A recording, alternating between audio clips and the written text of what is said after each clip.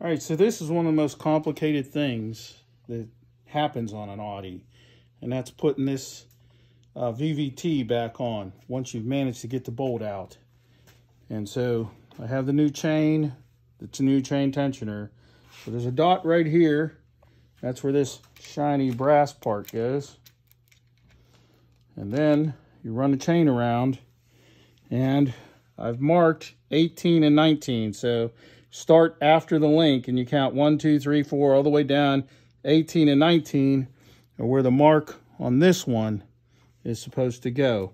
There's also a stud right here, and that stud's going to go right into there. So let me put that dash. Actually, it's going to be easier to put this on first.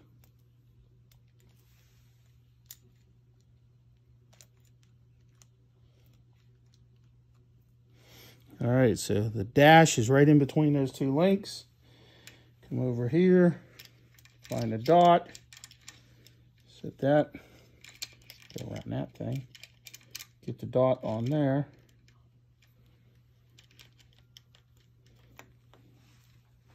All right, so now the dot is in between that. Now I got to put this on. You hand me that blue handle tool. So you need a special tool. So this is holding them in alignment. And then you turn this just a little bit, and she goes right on. Like that. And now it's tight. Now I got to put that in, the bolt. This bolt's a bit of a pain.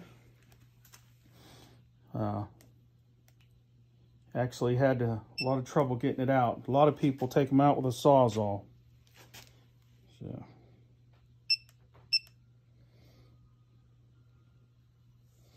Setting up the torque wrench. So it's 20 Newton meters plus 45 degrees. Yeah, sorry, I had it calibrated, but it sat too long.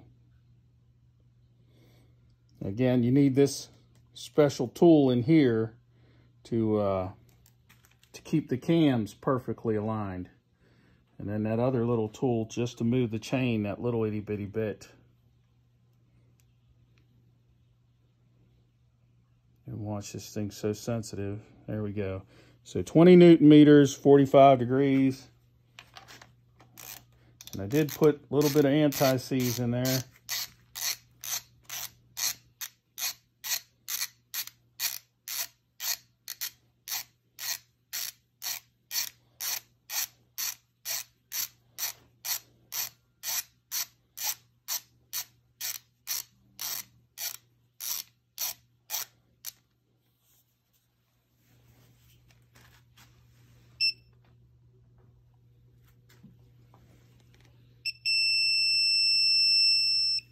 Okay, that's 20 Newton meters and 45 degrees.